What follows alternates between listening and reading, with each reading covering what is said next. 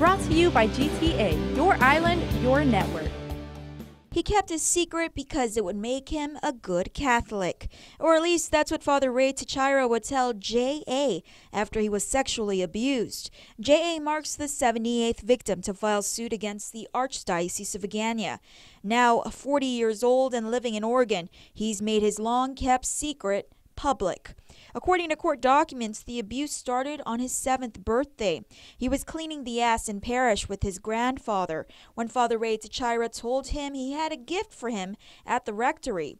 It's there the priest gave him a soda and told him to sit down. Documents state that's when the older man made unwanted sexual advances.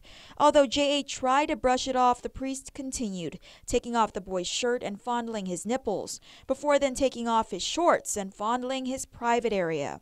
Quote, "I'm a friend, so don't worry, I won't hurt you," end quote.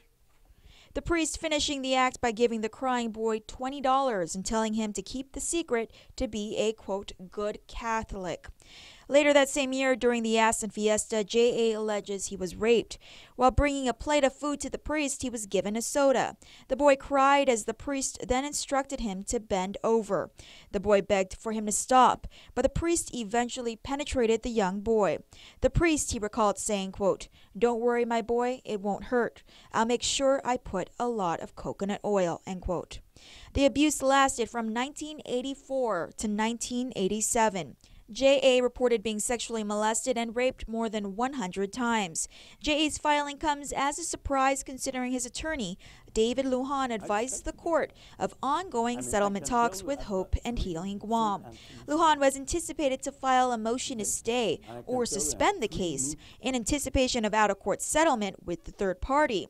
Last week, however, Lujan advised the court he wouldn't file a motion to stay until he received the church's financial documents, including the church's insurance policy and audited financial statements. Hope and Healing Guam declined to comment on the issue. Reporting for Guam's News Network, I'm Crystal Paco. Brought to you by GTA, your island, your network.